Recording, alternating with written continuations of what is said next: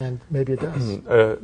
Don't those experiences, though, have a sort of progressive quality, so that it's, you know, the people who I don't know if it's been measured in the hospital room during clinical death, how long they've been gone, for instance, but there's some that say they've gone all the way to the white light, for instance, where it was just nothing but white light, versus those that were in, you know, I saw my body still, I was aware of the room and things. I mean, do you think that there's a slow dissolution into, because people have said they've gone into white light, for instance, yeah, and then they come back. What's in the white light state, where there's nothing, there's no objects, there's no computation, there's nothing there, and yet they're aware of it, and they say it's like extraordinarily euphoric and incredible. A sense of calm, a sense of that everything is okay, and they're not frightened. And when people try to explain this by delusions due to lack of oxygen, that doesn't jive, because when patients are short of oxygen, they get confused and agitated. And these patients have just the opposite reaction. They're very serene and calm. And when they come back, they say it was actually, it wasn't scary at all. It was most of the time, not all the time, that it was very calm. Right. I mean, there's right, but I mean, if patients get hypoxic, that is, suffer lack of oxygen, okay, before while they're still there, they're confused and agitated. Okay. So there's some people who try to explain these near-death experiences by saying, well, lack of oxygen causes this hallucination of sense of calmness, but that doesn't really fit. Besides which, they describe things that occur when they are gone, and in some cases, things that they couldn't have known otherwise. In some cases, things that occur out in the waiting room. So there's a lot of very, at least anecdotal, bizarre things that can't be explained by conventional explanations. And I think, you know, there's a reasonable possibility that it's that consciousness being a process in fundamental space-time geometry. I know I keep saying that like a broken record, but that's the universe. That's where we live. That's all there is, really. And the consciousness is a self-organizing process at that level, and it goes out to the universe at large, but yet hangs together somehow because of this quantum entanglement. So it gives the possibility that there is a soul or a spirit after death.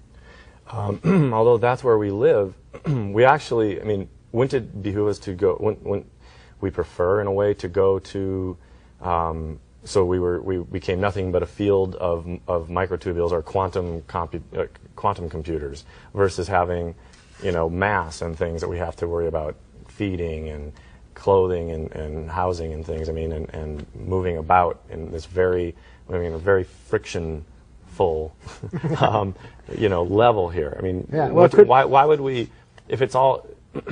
well, maybe that's what happens to us. That's where we go when that die. Occurs. So all that's left then is the quantum computers, and then... Quantum information, yeah. Quantum. In fact, you know, the Kabbalah is another approach to this, and the Kabbalah... Jewish mysticism, if you will, says that we live in a world of the 1% world of aggravation, basically. Things are kind of rough, frictionful, as you said. And on the other side, and then there's a curtain on the other side. There's wisdom and light and enlightenment. And there's a curtain in between, and consciousness occurs, actually dances on the edge between the 1% world of aggravation, I call it, and the 99% world of wisdom and light. You might say, well, if the quantum world is very small, yet how can it be the 99% world? If you go down in scale, you're getting smaller, but the amount of information is vast. If you go down to these quantum gravity level of spin networks, for example, to the actual pixels of consciousness, or pixels of the universe, there's something like 10 to the 107th in the volume of our brain. So the amount of information is so vast, it's just mind-boggling. So the 99% world could indeed be this small quantum world, but it's everywhere, so it's really, really vast. And maybe that's where we go, you know. Do you think then that we always experience, I mean, okay, say that's where we go, is it also assumed that how did we come here in the first place? To get to the other side. Wait, but didn't we come from... Yeah, maybe. Behind the curtain? It could be. We stepped out on stage? It could be. I mean, if you believe in reincarnation and so forth, that's quite possible that those things happen. I mean, then why do we ever step through the curtain to this 1%? I mean, it seems so limiting. Why would we come here? I don't know, it's kind of fun. Were we pushed here? Or? I don't know. I mean, why not? I mean, but it could be. I think biology actually evolved and developed to house and access consciousness, and to take sort of distributed, non-local form into concentrated form for a while, and then we go back there. And but why? I mean, what would be the motive, or I mean, is that just a natural occurrence? That's just the nature of the universe. Could be. Paola Zizi is an astrophysicist in Italy, and she has this theory. Right after the Big Bang, the universe underwent this very, very rapid inflation, like in a tiny fraction of a second. It just expanded very, very fast, and then it reached its threshold, and then, since then, it's been expanding very, very slowly. This is called period of inflation.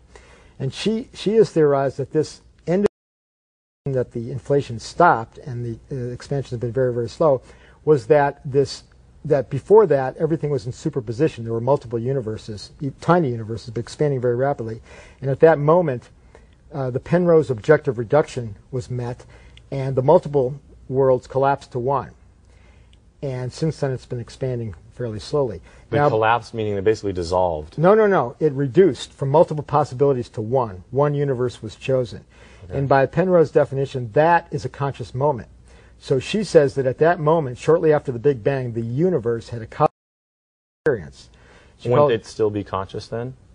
Maybe. Or at least proto-conscious, because I think that at this fundamental level, at least anything in superposition has the potential to be conscious. It may not have a lot of information, so it may not be conscious in the sense that we're conscious, but potentially at least there could be some kind of pure consciousness with or without information. She called it, by the way, her theory is called the Big Wow, because at this moment the universe had this cosmic conscious experience right after the Big Bang. They say that the universe is basically, as it expands, if it keeps going at its current speed, trajectory, whatever, it's going to essentially, we're looking at a big ocean of radiation about, I don't know how many billion years from now, 100 billion or whatever. They say it's sort of like the way the ocean eventually breaks down anything that's like, lost ships or whatever, that eventually it dissolves it. That means it'll dissolve our galaxy and solar system and us, right, into nothing but radiation. What happens then? Well, I don't know. I mean, who knows? Nobody knows for sure. But the other thing about this is that this funny thing about time going backwards. So, we can always maybe go backwards in time. Who knows? Great. Well, it's a lot to ponder. Thank you very much. You're welcome, Greg. My pleasure. Appreciate it. Okay. Thanks a lot.